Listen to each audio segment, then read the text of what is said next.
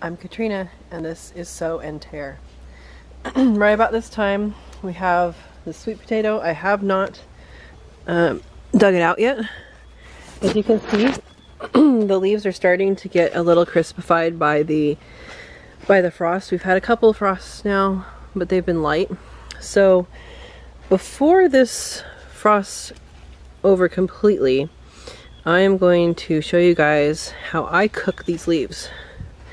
They're edible. So I'm gonna harvest some and show you how to cook them. To harvest them, all you do is snap them off. I like to cut off that edge part because it's a little thick. You can do that now, or you can do that with scissors later. So I just go around and harvest them, and like this. I'll do more off camera, and then I will get to the cooking video. Today we're going to be cooking up some sweet potato greens. So sweet potato greens are edible. I've just washed a bunch of these, and we are going to be eating them. So let me put the tripod back where it's supposed to be, and we can cook it together. So I have in here some sesame oil, which is a little too hot, but that's okay. So sesame oil, and I am putting in some minced garlic. Right now I'm using some canned minced garlic because that's more easily accessible right now. So put that in. Yeah, that's too hot. Don't do it that hot. And I'm also going to put in some mushrooms. It's good if you can keep your cuts the same. It doesn't matter if it's thick or thin, as long as it's the same, because then they'll cook the same. So you won't end up with some that are not cooked and some that are cooked all the way through. So that's how I start. And I use that seasoning first. I cook this down first. It just happens to be what I like in my greens. I'm going to add a little bit of salt as well.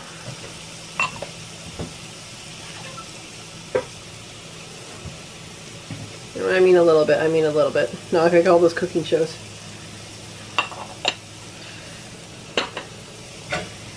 So I'm going to put a lid on this and let this cook. I have it on medium. This is cast iron. Your own stove is going to be different, or maybe it's not. Maybe it'll be the same. But we're going to let that cook, and I'll tell you how long when it's done. It's only going to be like a couple minutes. All right.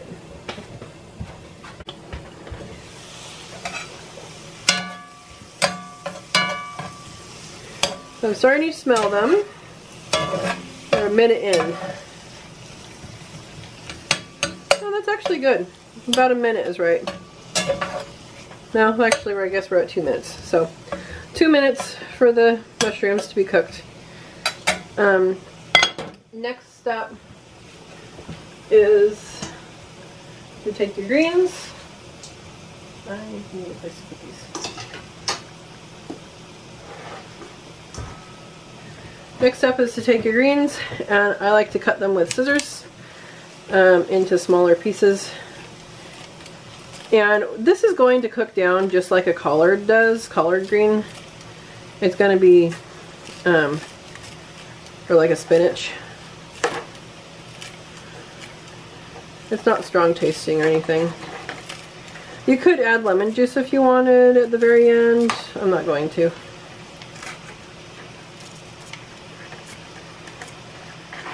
So it's going to look like a lot more than what it's going to look like when it's done.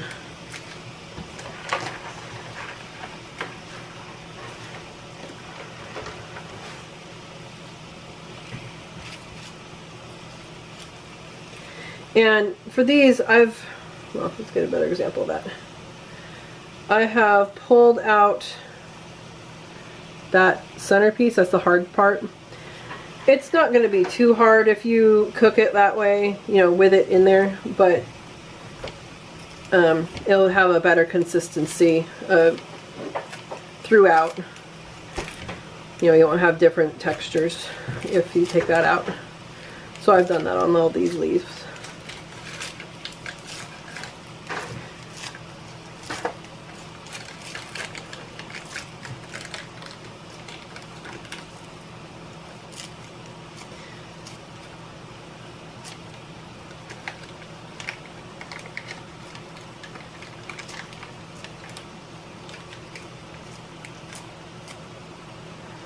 So basically what you're ending up doing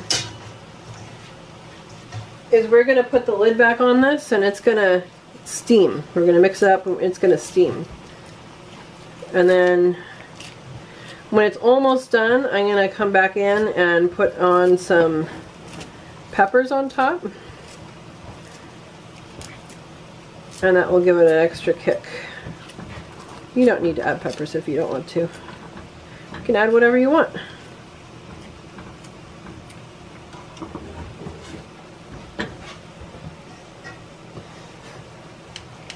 So, those are the peppers I'm going to add. I believe they're called Sugar Rush Red. I'm not sure. They're seeds from something I saved last year. Alright, let's put this, mix it up, and you can get a good look at that and see what it looks like, how big it is. And you'll see in a couple minutes it'll be much smaller. So I'll keep track of time. Alright, it's been 3 minutes and that's basically done. I'm going to give it a stir. Actually, it is done. And you can see how much that's reduced. But I am going to add these peppers. Scissors are your friend in the kitchen.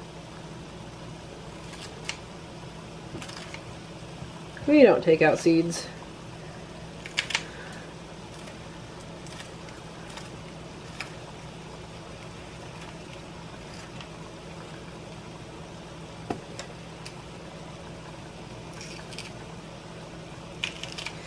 So, if you are not frosted to the point of freezing yet, and you want to experiment with some sweet potato greens, go for it.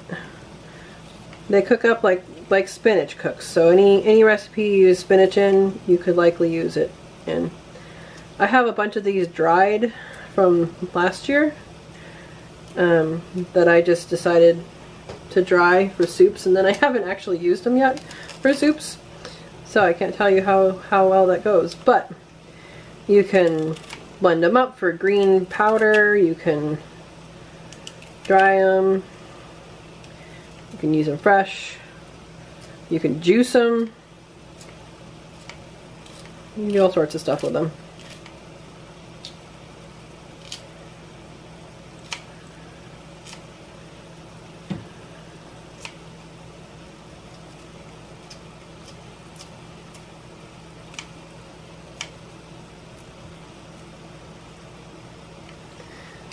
So, that's pretty much it. I'm going to close this up just in, well actually I don't think I'm going to close it up.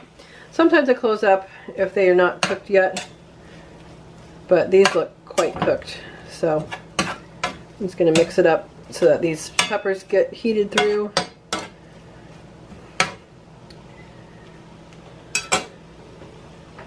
And that is basically it.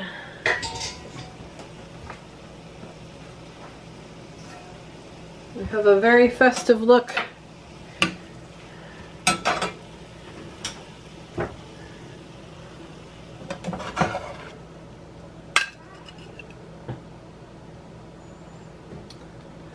And there is your nice side to any meal.